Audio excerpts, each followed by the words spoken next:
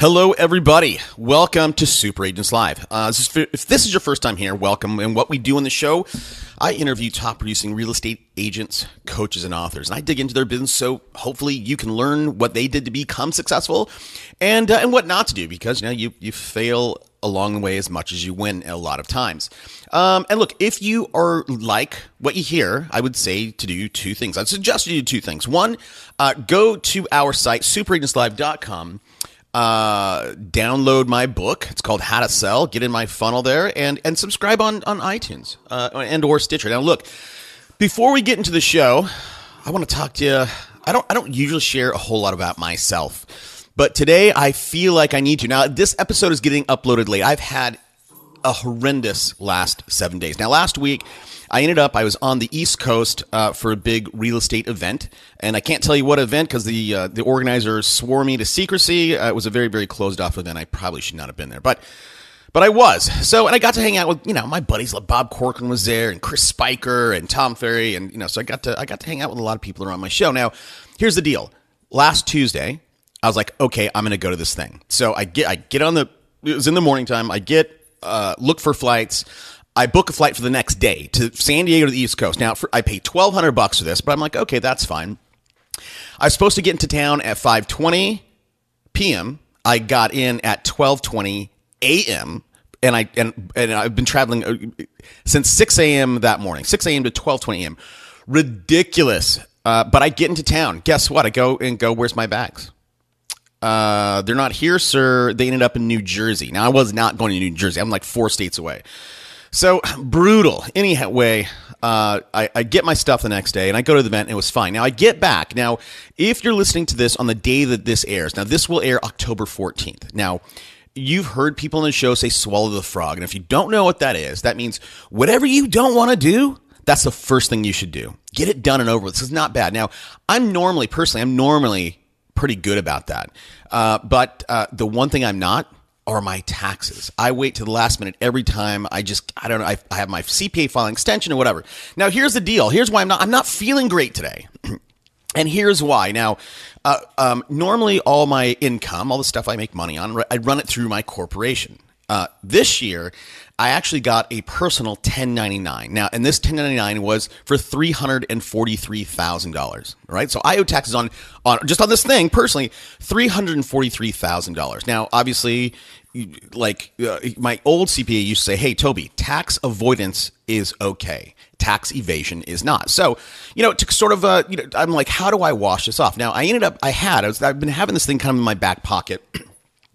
I did a private placement deal 4 or 5 years ago. Now, if you don't know what a private placement is, and look, this is stuff that mainly only wealthy people can do. You have to be an accredited investor. You have to have $1 million net worth at least, or make like $300,000 a year, something weird. But so I did this private placement deal, and I put $240,000 into it. Now, if you don't know what a private placement is, it's a private company. And you can invest in that thing. They're raising money because they want to go public. Now, they're super risky.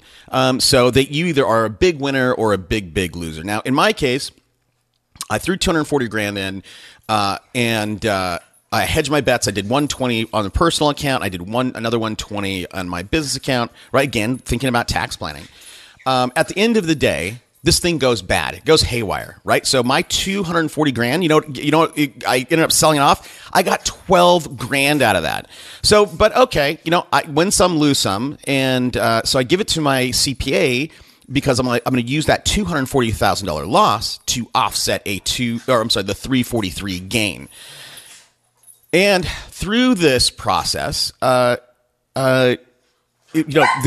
went through name changes. They went through reverse stock splits, and she's not seen these. She's like, Toby, I don't know what to do with this. And I'm like, listen, just put it on, just write it off because I don't want to pay taxes on the full 343. So it's October 14th. I'm waiting for my CPA. Hopefully she can get her head wrapped around what this thing is.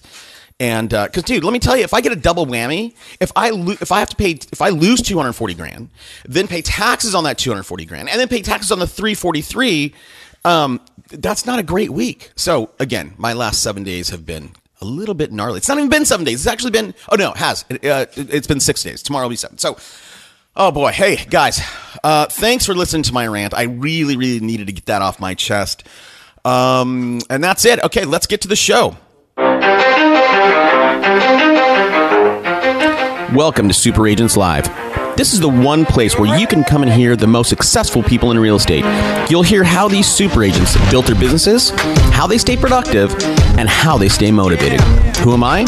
My name's Toby Salgado, and I made my first $1 million in real estate. Yeah. And I'm your host for the next 30 minutes while we talk to yet another amazing real estate entrepreneur. Stay tuned. Let's go! Yeah! Today's super agent is Roy Cleeves. Now, I talked with Roy, and what we talk about today is how he works with investors. He goes out and finds investors. He goes out and finds a house that is undervalued or not, and he puts the investor together with a house. And then they go find somebody with kind of maybe crunchy credit or, not ready to buy, but they do a rent to own. Now, we talk about how he advertises this, how he markets this, as well as how he, puts this all together. And it's really an interesting thing. It's a win-win for everybody. The buyer wins. They get a house, which they otherwise could not. The investor wins. They get a very, very safe investment that kicks off, 6% annually. It's not a great return, but, it's safe money. And obviously the seller, they sell their house. So I think you're going to like this one. Again, it's a little bit different, which I'm trying to, I bring this kind of stuff up to you guys every now and again, mix it up more than just, getting top guys on here saying, go do radio marketing. And by the way, hey, if you are doing 100 transactions, you want to get to 200, talk to me about doing a radio. It is a magical thing. So I can only put one agent in each market. So again, if you want to see if it works for you, send me an email. Let's go through it. All right, let's get to it. Hey Roy, thanks for taking the time out today. It's my pleasure. So listen, I've given the audience a brief overview of your background, but maybe take a minute, tell us a little bit about yourself and your business. Yes, for sure. Well, one thing that's very different that I've really come to do a lot of business in here with my real estate business is rent to own. So I specifically advertise for people that cannot get a mortgage right now, yet can get a mortgage in about 3 years from now. And then what I do is I work with investors that really appreciate, on average, about a 20% return on their investment that's secured by the real estate. And they are helping these people that have a blemish on their credit and cannot get a mortgage right now, but in 3 years from now they can. And it's truly a win-win situation for all of us involved, because those people that cannot get a mortgage right now are able to move into a house, save towards their down payment, improve their credit, and not have to move again. And they know that every month as they pay, they're paying a portion towards their down payment, and they're going to live in that house and own it 3 years down the road. For the investor, like I said, they're secured by the real estate, so they don't really have too much to worry about. Because the tenant wants to own the house, they take good care of the house, so they don't have to check in nearly as much. And they love the return that they get. So it's a investment strategy with an exit strategy already in place. So it's a win-win for both parties. Interesting. So yeah, let's dig into that, because I'm doing that right now with a property, and I want to talk to you about how I did it. But let's go back for a second. So you have the buyer and the seller side. Now, how do you do this? So you find an investor and then find the house, or do you find a house and then find the investor? How does that work? We prefer to find the tenant first. Huh. Okay. So it's neither of those other two. Yeah. So first we find a tenant, and I advertise specifically for people looking for rent to own in a number of different ways, including signs on regular houses that I have for sale, because it helps open up more buyers as well to that home. And of course I do some magazine advertising, a lot on the internet, and of course word of mouth in my own market here as well. So what happens is we find the tenant first. We we look at their credit, and we want to make sure that 3 years down the road they're going to be able to get the mortgage. And we also take a look at their debt service ratio, because we want to make sure that what we're setting them up for a payment is not going to be too cumbersome for them, that they can actually afford that payment, and then that way we can have a successful outcome. So once we find the right tenant, then we're going to start to go shopping for the right house. And the main thing about that home is that we need to make sure that it's a quality home that will appreciate in value so that the investor will get a return. Because the way the investor earns their funds is by selling that home to the tenant 3 years down the road at a higher price than what the tenant could have bought it today. Okay, interesting, man. Okay, so you have, as part of your business is a typical traditional real estate. I'll list your house and I'll sell it. So when you hold open houses for those traditional sales, you're baiting people into, you're getting people in and buyers and promoting this rent to own. Is that? I just want to understand the mechanics. Yeah, that is correct. We have brochures that we'll hand out at the open house that also talks about rent to own. However, that's probably not where we get the biggest source. The biggest source is really from the internet, because the people are seeing it there when they're thinking about it, or from the house itself. And what I mean by that is when we put up the for sale sign on the house, we also put up a sign that says this home's also available for rent to own. Call for details. So then the people will call me and they say, well, I like that house, and tell me about how this rent to own could work for me. Mm-hmm. So I like that house. If I understand, Roy, that there's a rent to own program that goes along with this property, the next question is, how much is it? Oh, yes. Well, the purchase price is still basically going to be sold at market value, right? And the investors are the one buying it. And I explained to the sellers, it doesn't really matter to you as a seller whether the family that moves in here actually owns it or whether it's an investor that owns it and the family that moves in is going to buy it 3 years from now, as long as you get your money now. So you're still going to get your same money from that investor at the fair market negotiated price, yet it'll be a rent-to-own system for the people that are moving in. So they all understand that, they're still selling, and they're just selling to an investor instead of the traditional family. Right. No. I meant that in a different way, Roy. So I'm saying, I see a house that my credit's not good. I want to buy a house. I'd love to buy a house, but I can't qualify. So I'm going to do this rent to own thing. How you explained that it works to me a second ago was that 36 months from now, 3 years from now, the renters are going to pay you want an uptick in the price of the house for your investor. That's part of where their juice is. So the renter is sort of, in a lot of ways, left in the dark. They don't know what they're going to pay for the house until they get there. Oh, actually, they do. They do. We set the price today. So we look what the average appreciation has been over the past 5 years. Oh. And then the nice thing about my marketplace is it's been pretty steady here. It's been between 4 and 5% every year without having a huge upswing or a huge downswing. So we put it based upon, 4 to 5% per year. And then they know the number that they're agreeing to. And if the market goes up higher, they're not going to pay any extra, and they've basically made a really good decision to get in when they did. If the market goes lower, they've still committed to that number, but us as investors who are putting that deal together, we know that they can't get a mortgage for more than the set amount that the house appraises for.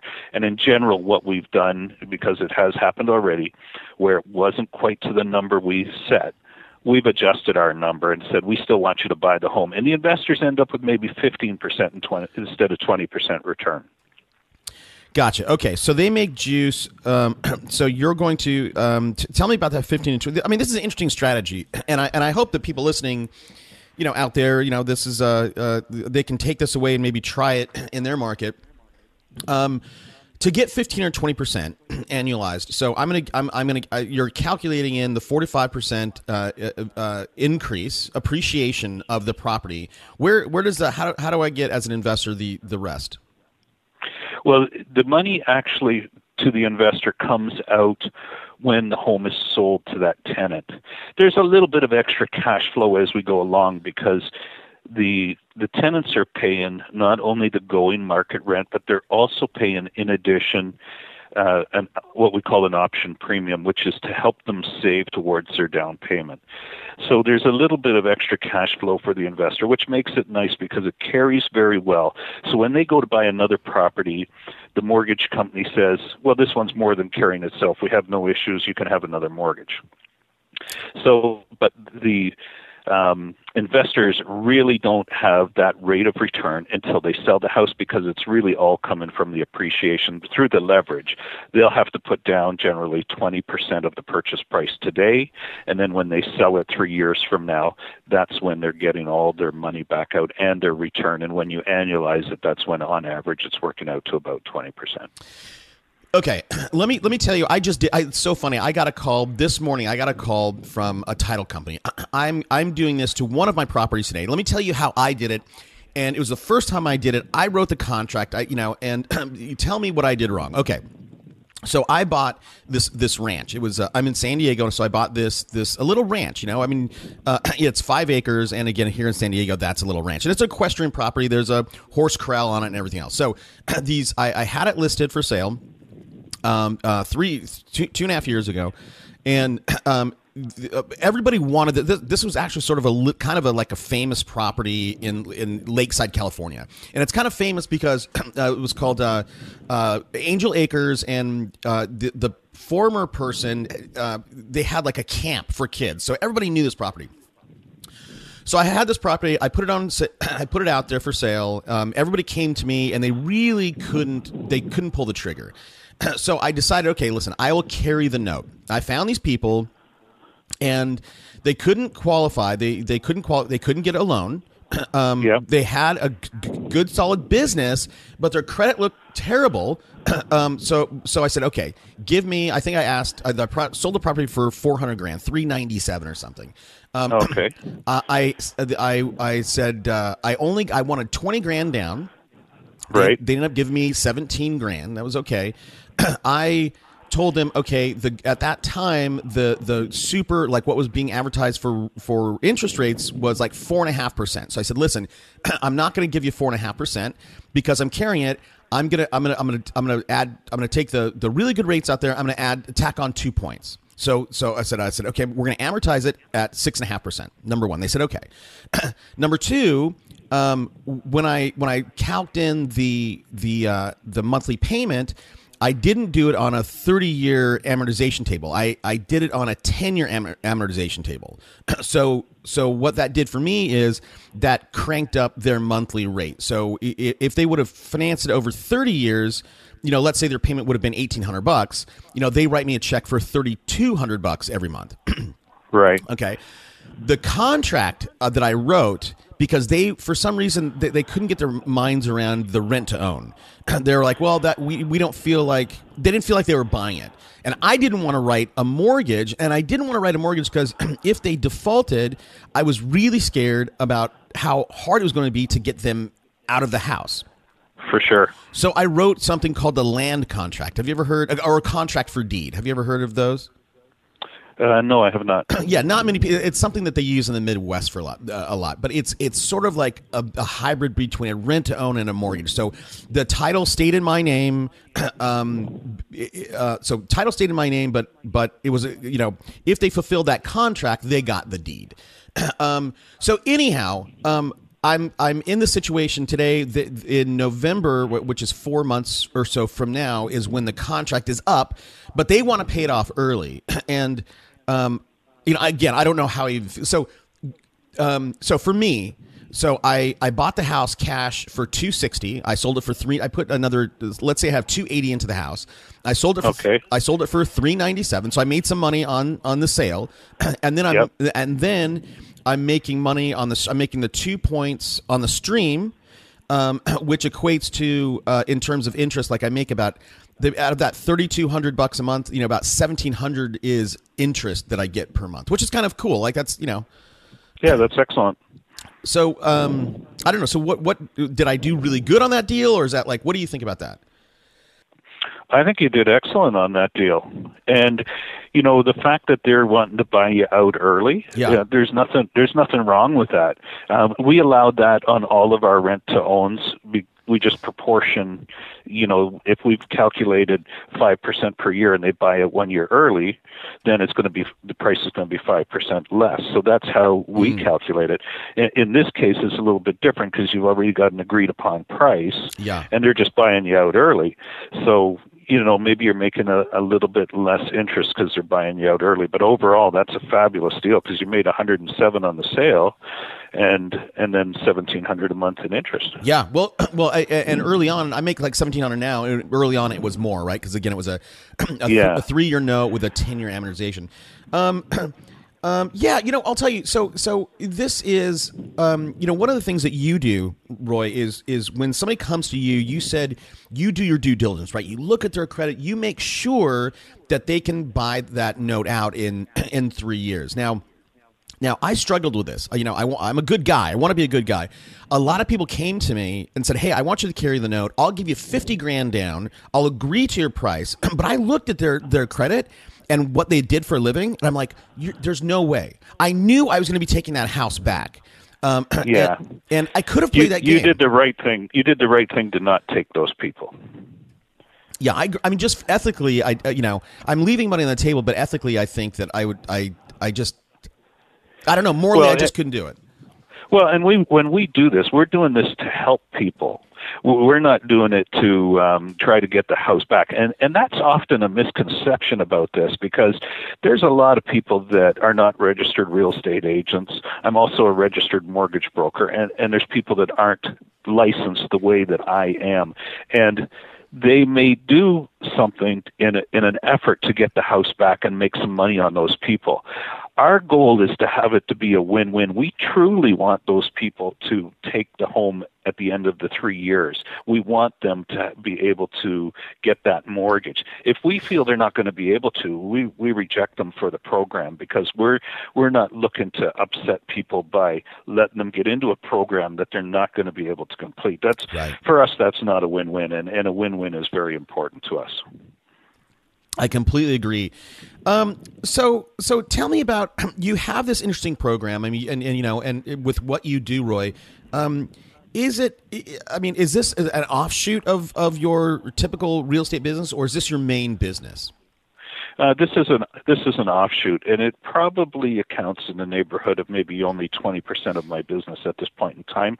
However, I see it as a growing area because here in Canada, where I am, they keep changing the rules for mortgages to make it more and more difficult. And there's a lot of people that just can't quite get a mortgage, but given a little bit more time, they could. And instead of them, not getting any house or just continuing to rent and then having to move again, this gives them that hybrid in between that works well for them. My regular business is much like many other realtors. It's based upon repeat and referrals. Okay. And building relationships with my clients and with those that refer to me. That is still 80% of my business. Got it. And I want to talk about your typical business or traditional business in a second. In terms of this rent-to-own program, have you tried it with other types of property, right? So you're certainly doing it with single family, but what about, multifamily? What about, getting up into actually, big corporate deals? I mean, is this a viable, let's say there's it could be anything. It could be a 40-room hotel or, what do you think about moving upstream with that? I think, it's an interesting thing for me to think about, and I haven't really thought too much about that yet. And I think it's because of my own mindset that once we get into something bigger along those lines, I'm feeling that, if the deal's there, that an investor will just take over that kind of whole deal without it having to be a rent-to-own. They'll just do it themselves, or they'll have so many buyers. Because the other difficulty is if we get into something that's attractive, like a multifamily, we end up with more buyers, and if there's more buyers, we'll end up into a multiple offer situation. And that's not helpful for this, because part of what helps make it great for investors is we do we do our very best to buy it below the market price. Right. Sometimes you're still going to pay market if the numbers all work out and everything will work out for the client. However, it works out best for the investor, even if it's just a little bit below market value, because that allows them to make some profit on the buy going in. And as we know from investing, it's important you make some profit right off the gate on your way into a deal. Yeah, because I mean, look, I have a long background of investing in real estate, and you don't make money when you sell it; you make money when you buy it. Correct. Yeah, this is interesting. It's a lot of people when they think about investing in anything, whether it's a stock market or real estate, there's a lot of fear around it, right? And so I would call, I'm an actual investor. There's a lot of people who could invest, but I would call them civilians. And I think this model is especially if you could buy it well, it really is a path for civilians to get in there and do some investing, make a good return of 15 to 20% and sleep good at night. Oh, absolutely, because they're helping people, and we even do many of them as a joint venture. So we go to different real estate investing clubs and seminars and that kind of thing, and we do a bit of a presentation, and we let people know you can start small with this. You can put in and be part of a joint venture on a property and put in as little as $5,000. So it's not like we're asking you to put the whole 20% down on a $300,000 property where you're risking $60,000, potentially. No, you can start with a joint venture. It'll be managed. That joint venture will be registered on the title. So again, you're protected by the real estate. You have a say in it, and you can start small. And then once people start small and they like it, and we go past the 3 years and it's sold and they get their return, then they're like, maybe I'll do the whole next one myself. I'll own it all myself instead of being just part of a joint venture. How interesting. What about you, Roy? So, I mean, you're doing a ton of work for everybody. Do you just get your commission, or do you get some management fee as part of that, or? I take just the commission of the sale of the property when I represent the investor that's purchasing the property. So I do also have a rent-to-own specialist that works with me, and his name's Thomas Wong. He's a fantastic numbers guy, and he will manage the project, and many times he will put all the investors together. So he takes an assignment fee at the beginning, usually in the neighborhood of $5,000, and it's a one-time fee at the beginning, and he also puts in a small investment and takes a share of the profit. But even after his share of the profit, there's still returning in the neighborhood of 20% to the investors. So, and it's clearly all shown to everyone. Here's the exact spreadsheet. Here's what everyone's getting. And we call Thomas the deal finder because he's putting the investors together. And he will manage that project as well. So he's the one who will stay in touch with the tenant and that kind of thing, and look after anything that the home needs. So he's kind of doing the property management side of it as well. Right. And you're making sure that rent gets collected, because not everybody just sends in their rent on time. And I have some other renters that, again, I'm kind of a nice guy. I've been giving everybody like, hey, your rent's due on the 1st, but I'm not going to charge you a late fee till it gets to the 6th. So I'll give you 5, grace days. And the problem is, people, like, when I do that, people think, oh, my rent's due on the 5th, not the 1st. I'm like, well, no. So true. And, we have come up with a system to help stop that. And what it is we allow these people to earn an extra $200 every month. And this is where our rent-to-own is probably different from every other rent-to-own out there. So besides the money that they're paying over and above the regular rent, we will give them credit for another $200 every single month if they pay on the 1st. So they're pretty motivated to pay on the 1st, because they know if they don't, there goes $200 that they could have had towards their down payment when they go to buy the home. Interesting. That is interesting. $200 is that's a lot of money. I mean, so if you pay in the 1st, you get every month you get $200, or is it? Exactly. And, it was Thomas Wong who came up with this. And I said to Thomas, why are we giving away that $200? And he said to me, Roy, it's simply because we don't need it, and we want the tenants to win, and we want them to pay on the first. We don't need it because even without it, we're still averaging 20% for the investors, and that's enough. So instead of them getting 22 or more, this works out better, and it makes us different from every other rent-own out there, and it helps these tenants pay on time.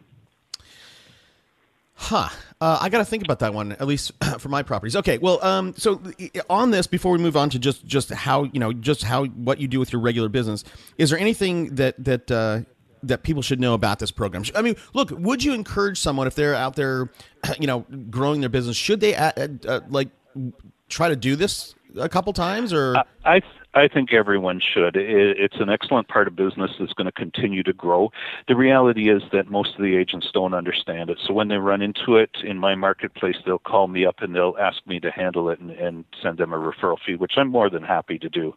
However, if they took a little bit of time to understand it, understand how the contract works, they would really probably start to do it more as well. And there is a couple of key things that people should know about this. We really want to make sure that people are committed and want to buy, because all the money that they put down up front and the money that they're paying extra every month, they do not get back if they do not buy the home. Right. And we're not trying to take that money, but the reality is if they don't buy the home, that means we either have to find another rent-own tenant, which may or may not match up with that house, or we're going to sell the home. And realistically, we're probably going to sell the home because our investors, had an in-and-out strategy, and they want to get their money back out and either move it to something else or move it to another rent-own project. And as soon as we need to sell it, well, now we've got additional expenses because we're going to list it with probably me as their realtor. Got it. Okay. So we've had a couple that I've done many of them, and I've had a couple that didn't work out. And usually it's a family breakdown. It could also be a job loss. Like, things happen in life, so even the best laid plans don't always work out. The two that I'm thinking of are specifically where the families, broke up. And in one case, we re-rented the property to actually a corporation, and those people paid us a premium because they went on a short-term 6-month lease, and they ended up staying 3 years. Well, all of that worked out well because they were paying a great rental rate for us, and at the end, we sold the property, and all the investors got their share. The other one, the husband ended up leaving the country. He went back to the country he was from. And the wife was devastated, and unfortunately, couldn't continue payments without him. Right. They had overimproved the property. They really had planned to stay. So with the fact that they overimproved the property, even when we sold the property, there were funds left over, and then we gave a bit extra to the lady to help her along her way because she was almost kind of orphaned. Oh my God. Wow. You guys have a conscience, man. I mean, look, I've been in situations like that a lot, and I tend to do the same thing, right? I give something back, even though I struggle with that, man. I really do, Roy. I struggle with going, this is business, and then, hey, I'm a human being and I want to help that person. And I think I sort of usually default to the human being side unless you've given me grief, and then I go, look, it's a business thing. Like, if your problems are your own. Yeah, for sure.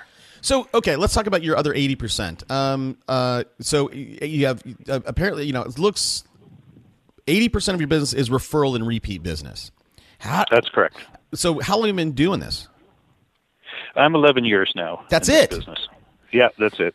At what point, Roy, did your business become, when did it tip over into 50% or 51% repeat and referral? How many years into it for you?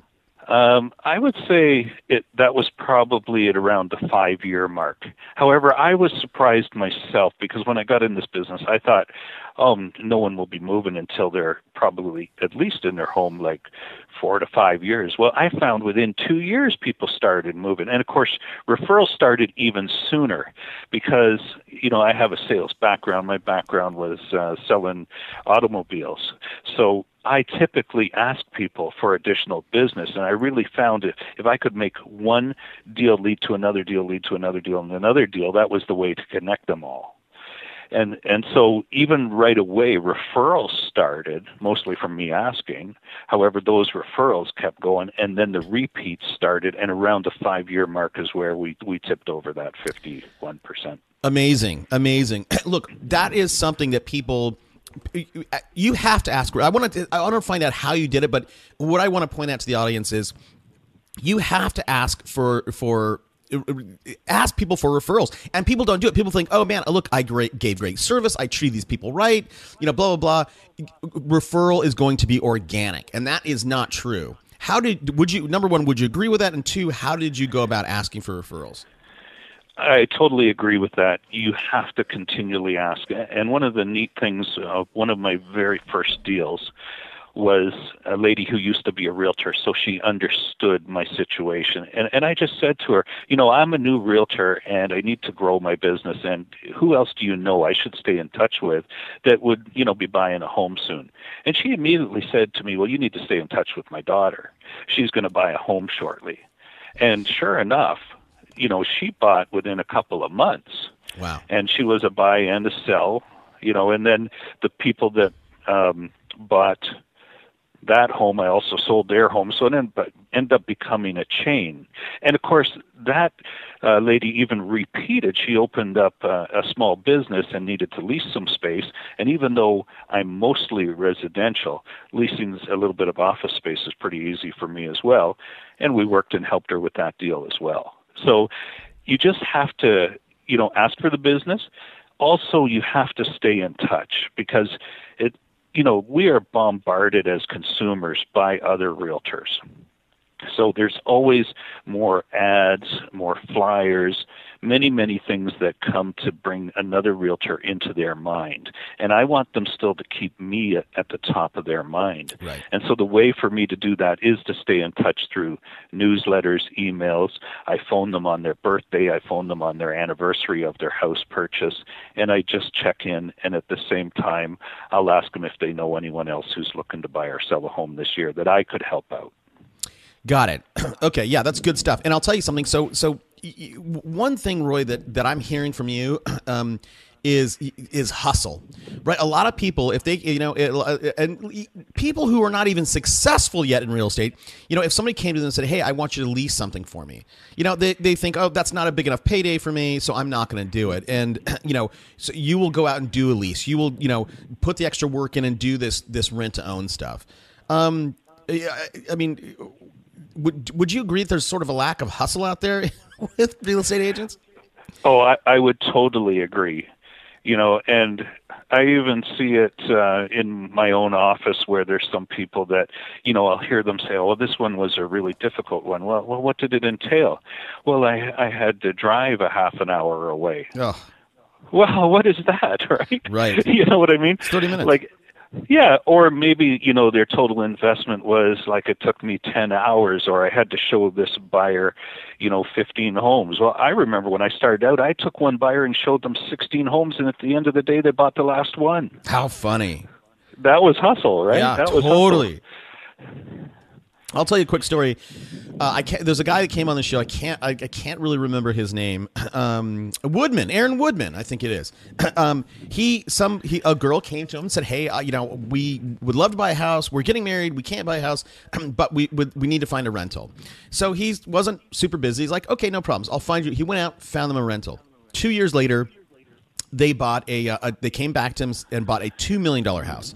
Wow. Well, hold on a second. 7 years after that, they came back to him and they bought a $40 million house. Oh my gosh, that's amazing. Amazing. But because, again, he hustled, and, what other people turned down, he put those people in his funnel and did just what you did, right? Just kept following up and kept in touch.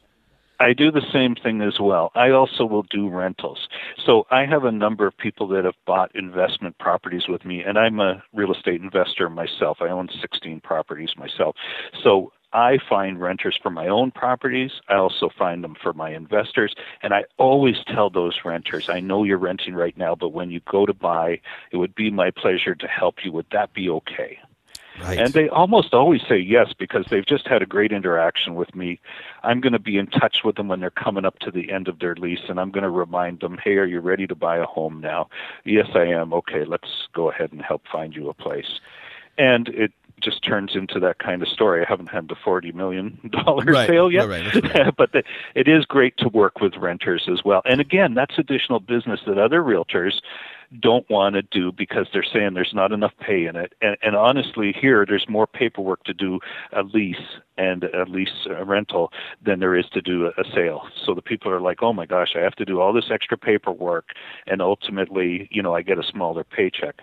Well, you got to look at the long picture, and you got to look at the help you're giving those people and what it's going to return down the road.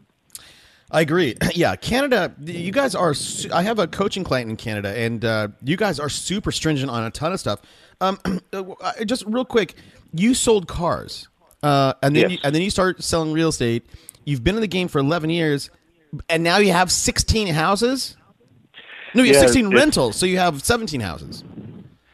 Yes, exactly. Well, yeah, because my primary home is in my wife's name. Got it. But that is it exactly. And, I started buying in Florida as well because of the price, what happened with the discounting and in the States due to, the housing crash there. So 3 of mine are in the States, and I have them run by property management there.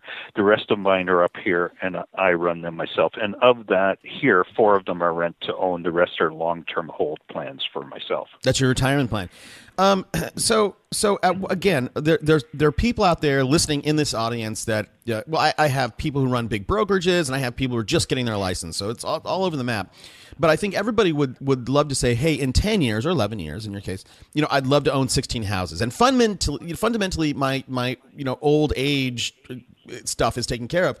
At what point, when did you, through selling real estate, did you get enough money to go, yeah, okay, I'm going to buy that one?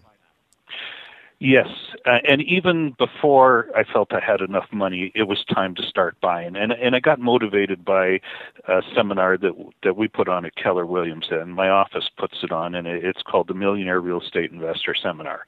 And once I attended that, I got so excited, I ran out and I bought a brand new home. And then I leased that one out, and it got leased right away. And then I realized how huge the demand is for rental. And that home I wanted to keep forever. And ultimately, the person who leased it from me was a friend of mine. And at the end of the day, she said, I just have to buy this house. I've had it since brand new. And I explained how I wanted to keep it forever because it's part of my retirement plan. But as soon as she got my wife on side, my wife said, listen, it's just bricks and mortar. We'll buy another one. then the sale happened. And, of course, that's when I took the money and I bought a couple in Florida with it, which I think are great investments because, our winters up here are so harsh. Yeah. I'd like to spend a little bit more time in Florida. But right now they're just long-term rentals there. But ultimately I will probably spend, 4 months a year in Florida as I age, right? Yeah, for sure. You creaky old bones, man, can't handle those cold, snowy winters. They are crazy here. Yeah. Where are you, by the way? My coaching client is in Ottawa, and he tells me that it gets negative 40.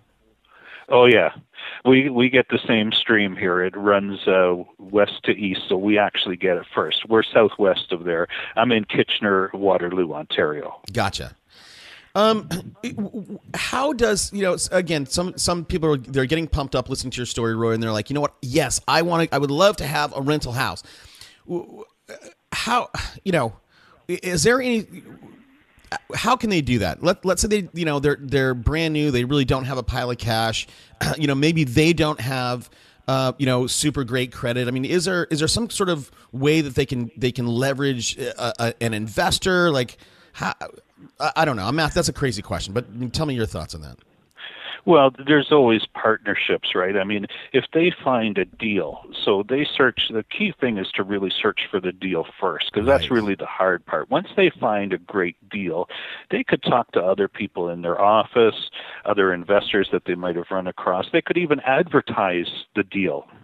On here we have Kijiji, the most popular, or on a Craigslist or something like that, and say, here's the deal, and I'm looking for an investor. And so maybe they get a part ownership for their first one. Or maybe they talk to their family, and they go to their family and say, here's what I've got.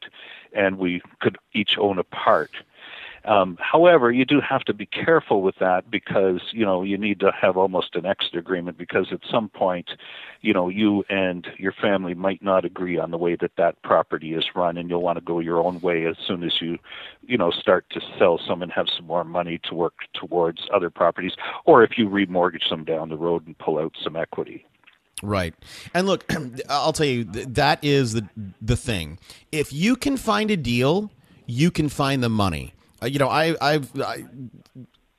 For me, finding money is easy, but finding the deal part is hard. That's so true. That's exactly what it is. So find that deal. Hey, look, Roy, we're going to wrap up here. I'm going to ask you a question that I don't ask everybody, but you've talked about a lot of different things that people haven't talked about on the show before. And here's the question: what is something I didn't ask you, but I should have asked you? I just want to make sure I don't miss anything. Yeah, nothing really that I can think of other than, how'd you get into real estate? And maybe you ask people that because, a lot of us get into real estate by accident. I looked at getting into real estate in the 90s, but the interest rate here went crazy. It went up to 21%, and people were getting out of the real estate business. So I stayed in the car business during that time because I loved the car business and I loved the selling, and I was a sales manager. Ultimately, I invested in a triplex with my brother-in-law, and that's how I know that it's better to have an exit agreement. Right. And that's what kind of got me excited about real estate. And I owe a lot to my brother-in-law because he's the one. We both talked about the fact that, we should really learn what these real estate agents do, and we should just take the course. And that was kind of talk. And then one day he called me up and he said, "Hey, I've just called the Ontario Real Estate Association. I've ordered my course." And I said, "Excellent. Thanks very much." I hung up and I called and ordered mine at the exact same time. So him and I both got into real estate at the same time, and we're both still realtors, and we have, so much fun talking about real estate in the market, and we still call each other up and pick each other's brains. And we eventually sold that property that we had together because it wasn't for us an ideal investment property, because it was a very, very old house that had, a number of issues. And once we sold it, I know he's invested in a number of rental properties, and I have too, and it's just continued to blossom for both of us. Gotcha. Look, I love it, Roy. Thanks for coming on the show. I always ask, my last question I normally ask is this: I'm an aspiring agent. I have $25. What book should I go buy today? Oh, without a doubt, you have to go and buy the Millionaire Real Estate Agent book written by Gary Keller. That is like a blueprint on how to become a millionaire real estate agent. I totally agree. And look, if anybody has not read that book or gotten that book, you can get a free copy using our link. Just use audibletrial.com/superagentslive. And that's our deal with Audible, and they'll give you a free month free. You can get that book. I'm going to start excluding that book, Roy, because everyone's saying it. Everybody says it. Yeah. What other book? I think another really good book is Napoleon Hill's Think and Grow Rich. It just helps get your mindset in the right place. I'll tell you what. For me, Think and Grow Rich. The Millionaire Agent by Gary Keller and Dave and Jay pops on. And by the way, we've had I told you we've had both Jay and Dave on the show. Right. And the other book that I would like if you're going to start a library, I love Anthony Robbins' Awaken the Giant Within. Oh, yes, I had the CDs. They are fantastic. It's old, but, man, that is so good. So great stuff. Hey, Roy, hey, man, thank you for coming on the show.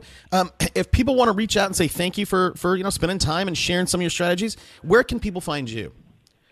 I think the easiest way is if they shoot me an email. And an email would be just my name at Gmail. So it's RoyCleeves at gmail.com. RoyCleeves@gmail.com. Boom. Hey, everybody, if you love this, send Roy an email and just say thanks. Hey, Roy, thanks again, and let's keep in touch. Thanks so much. I appreciate it. Talk to you soon. Bye for now. Let's go.